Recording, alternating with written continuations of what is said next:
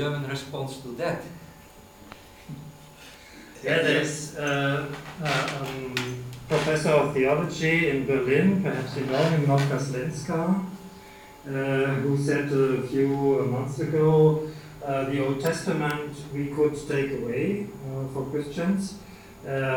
We could only take a few parts of the Old Testament to understand what is the belief of the folk of Israel and the Jews, and so we could elect some things of the Old Testament.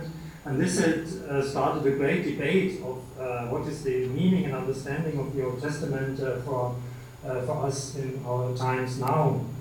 And so it is, I think, a good discussion, not a good idea to take the Old Testament away, but a good discussion that started of the meaning itself of the Old Testament, or first, or some say the First Testament, not the Old Testament.